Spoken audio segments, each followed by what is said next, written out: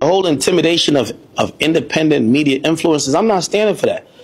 And I was, you know, that's why I said all these other media niggas be suckers, because like the first thing that came to my mind is like, I'm gonna see how real these niggas are. By the time I get home, I'm in Houston right now. By the time I get home, nigga, if bro, she's trying to Big Bang take Lil Bang type shit. Like, she's trying to shut somebody up.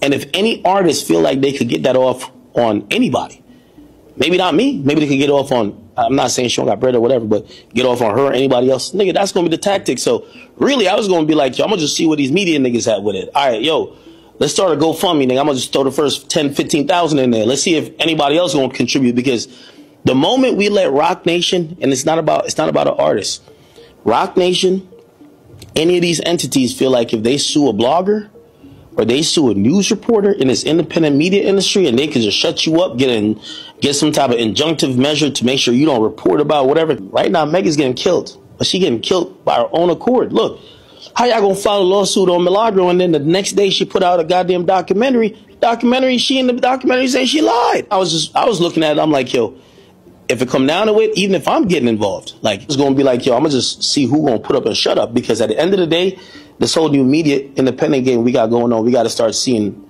I ain't saying we unionizing type shit, but we got to start seeing who's really for it. Shout out again to all those people who hate my guts, but is sitting in a quiet place listening to my show.